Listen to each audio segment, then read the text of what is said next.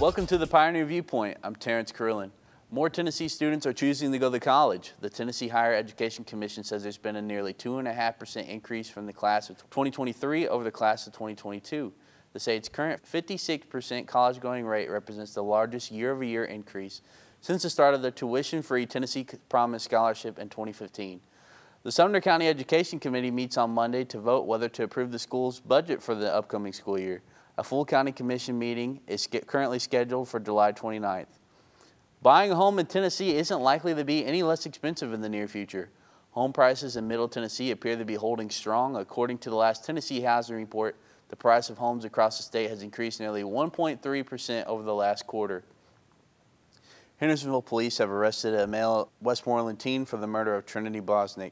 Her body was found in the New Shackle Island area on Wednesday. After she was reported missing the previous week, the suspect is currently being held in Sumner County Detention as being charged with first-degree murder. The Streets of Indian Lake Summer Concert Series features the Down South Band on Thursday. The free performance starts at 6:30 p.m. at Center Stage Plaza. Expect some showers and thunderstorms on through tomorrow morning. The high will hit 92. That wraps up this edition of the Pioneer Preview. I'm Terrence Carillon. Thank you for watching.